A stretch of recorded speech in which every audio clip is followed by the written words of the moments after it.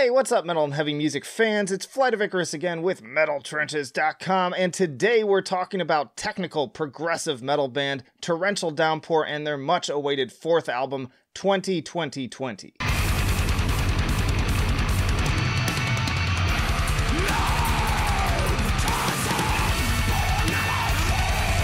And hey, if you like to be kept up to date with the best and brightest metal bands and albums from the underground and above, then stick with me by hitting that subscribe button down below. From Haworth, New Jersey, this band fuses elements of prog, post-rock, djent, electronic noise, and ambience in a similar vein to bands like Car Bomb. I first caught wind of these guys with their 2014 album, Truth, Knowledge, Vision, which to this day remains as one of maybe a handful of perfect 10s I've given on the site, and ultimately wound up on my list of the top 100 metal albums of the past decade. Since then, I've been checking in year after year, hoping for a follow-up, and I must say that the wait was well worth it. Torrential Downpour kicked things off on a seriously high note with the 8.5-minute Apperceptive Mass. This track wastes no time getting into high gear with the opening you heard in the intro, building into a series of Meshuggah riffs and laser beam sounding effects that again give Car Bomb and Frontier a serious run for their money.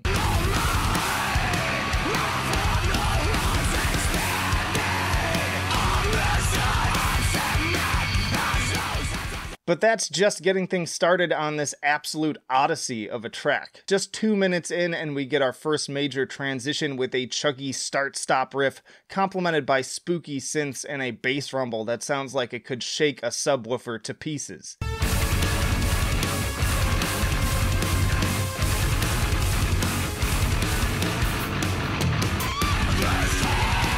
This leading into even more truly maniacal vocals, the delivery up there with my favorite Mike Patton moments from his brief stint with the Dillinger Escape Plan and work on the Tomahawk albums. The weird digitized effects during this part even recall the weird gas mask CB radio vocals or that scene in The Matrix where the metallic liquid shoots down Keanu's throat. And the build only continues up and up, this seemingly endless climb with more and more vicious territory. Every time you think things can't get any more heated, the furnace only cranks it up another notch until the boiler finally bursts in an epic crescendo around the 3-minute mark.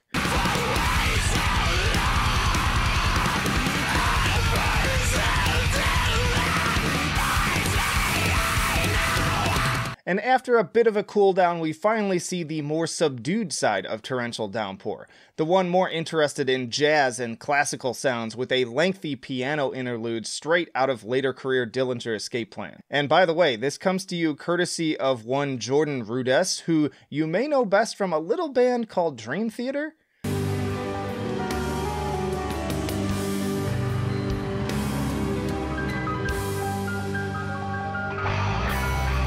This finally leading into the big finish, a combination of plodding, doomy guitar chugs, freeform solos, pounding drums, and more of that atmosphere-building synth. It truly is a wonder making it through from start to finish. And mind you, that's just the first song. We've still got 4 more bangers and the mayhem has just begun. Insufferable keeps the Dream Theater vibes going with a super proggy bass intro that already had me at full attention just seconds in.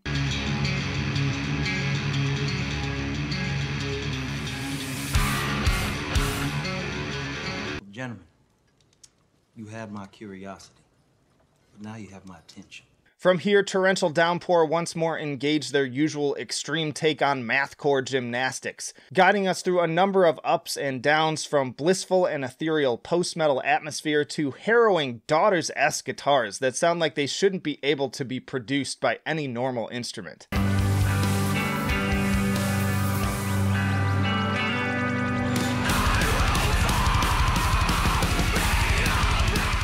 Seriously, not since You Won't Get What You Want have I heard tones that so deeply raised my internal anxiety. More great vocals around this point as well, including what has to be the blech to end all blechs and an attitude trip of a guitar hook that gave me some serious stank face. I felt my lips curling down at the edges and caveman brain kicking in as if by reflex.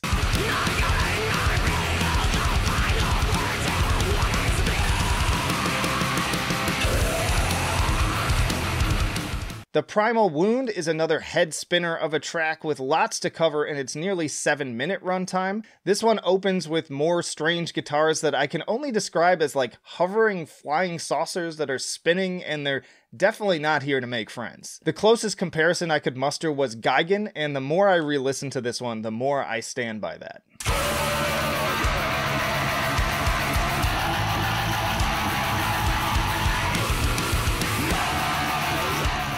More great moments for the bass guitar on this one as well. First, early on with a nice little groove building into some clean singing and piano.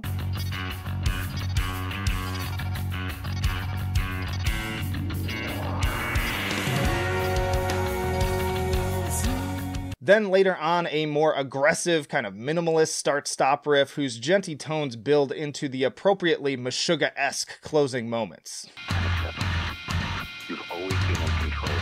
I'm calling you now to show you. And sandwiched between these is another unforgettable vocal moment, once more drawing comparisons to Mike Patton, but this time his more violent staccato ramblings with Phantomas or his Sepultura feature. In any case, this is pure unbridled madness.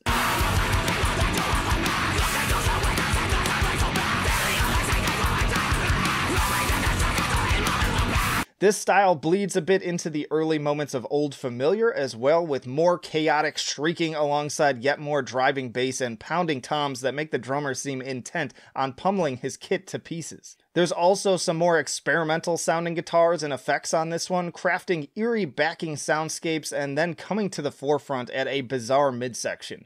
Even with all I've said up to this point, I feel comfortable in saying that this perhaps is the weirdest track on the album.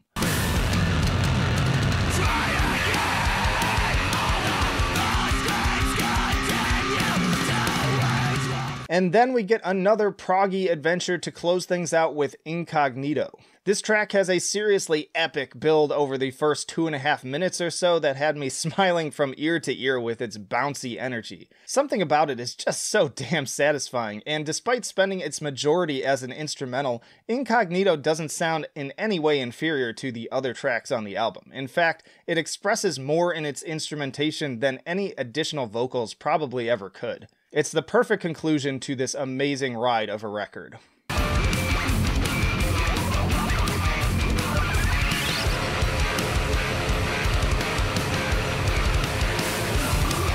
So once more, while nearly 6 years is a long time to wait for a follow-up, especially one only just over 30 minutes in length, it again highlights my mantra of quality over quantity. While even many of my favorite bands tend to be a little hit and miss locked into the traditional 2-year album cycles, Torrential Downpour seem dedicated to taking their time as to only serve up the best of the best to their fans. That said, I give 2020 a 10 for enjoyability. Start to finish, I don't consider it hyperbole to call it a tour de force. I give it a 10 for musicianship, from the often impressively technical performances to the diverse and often surprising turns of the songwriting.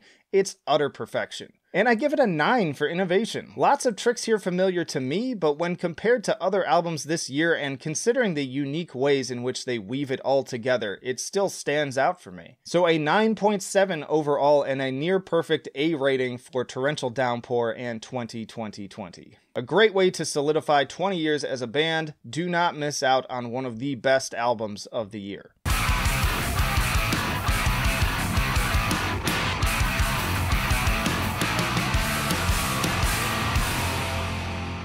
Y'all, thanks as always for watching, and if you enjoyed this album, you might also want to check out my review for the latest from Autocatalytica. And hey, just stick around in general, because I got plenty more videos coming up, full album reviews, tier lists, roundups, interviews with bands on the podcast. I actually have an interview with Greg, the guitarist from Car Bomb, if you want to check that out. So plenty of reasons to, again, subscribe if you have not already. Also in the description, you can find links to our social media where you can follow us, the email newsletter I send out every Friday, metaltrenches.com for even more reviews and content, and our Patreon and Subscribestar. If you want to take that extra jump to becoming a full-on supporter, even just $1 a month gets you access to early content and helps me keep this train a-rolling. But that'll do it for now. Flight of Icarus signing off. I will see you in the trenches.